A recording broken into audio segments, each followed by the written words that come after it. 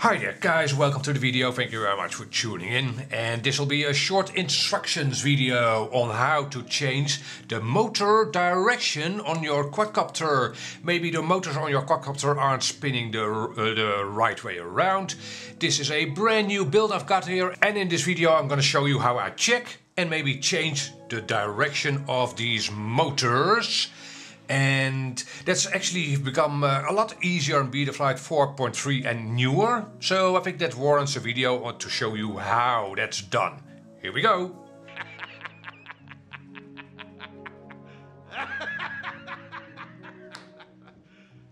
You serious? So to check and change the direction of your motors, you'll need, of course, the quadcopter itself without the propellers on. Safety first, right? You definitely don't want to work on your quadcopter with a LiPo connected and a USB cable connected and the propellers on. Safety first. So yeah, the second thing is you'll need a LiPo to actually make the motor spin. You'll need a USB cable to hook up the flight controller to your computer, and you need a computer. I've got a Windows 11 computer over here. So that's all you need. Let's get started. Okie dokie guys, first we need to start the BetaFlight configurator on our computer. Here we go, BetaFlight configurator. And okay, then we need to hook up the USB cable from our computer to our flight controller.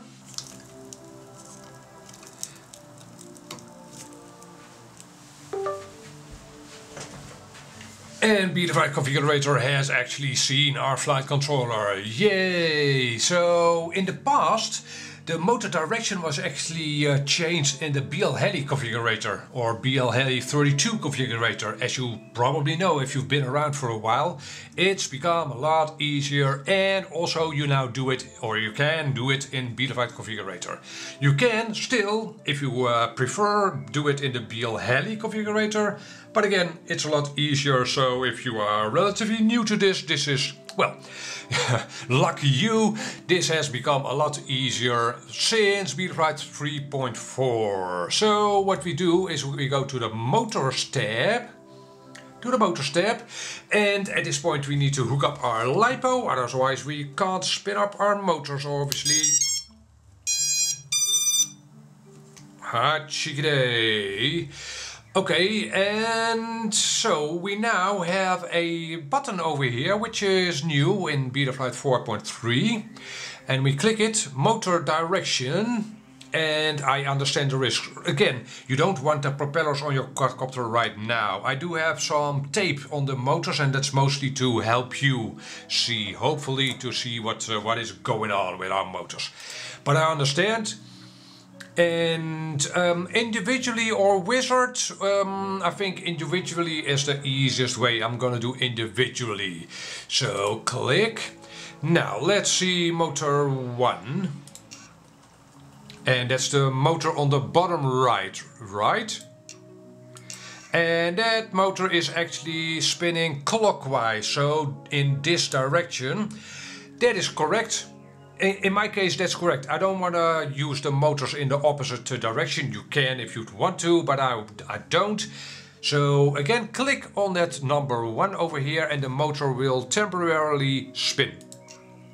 And it's spinning clockwise, which is what I want. Motor 2 is also spinning clockwise, which is not what I want. So I click reverse.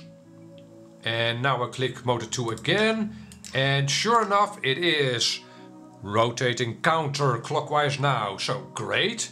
Then motor 3, it is moving clockwise, and that's not what I want, so I reverse that motor as well. Clickety click, and it's now running counterclockwise. Yay, motor 4. Motor 4 is running clockwise, if I'm not mistaken. It is. So it's running this direction, which is what we want. And that is it. I hit close. And well, you could check it again. I understand the risks. And then run this master mixer or the master gauge. And then all your motors should spin up. and you can check all directions. And guys, that is it.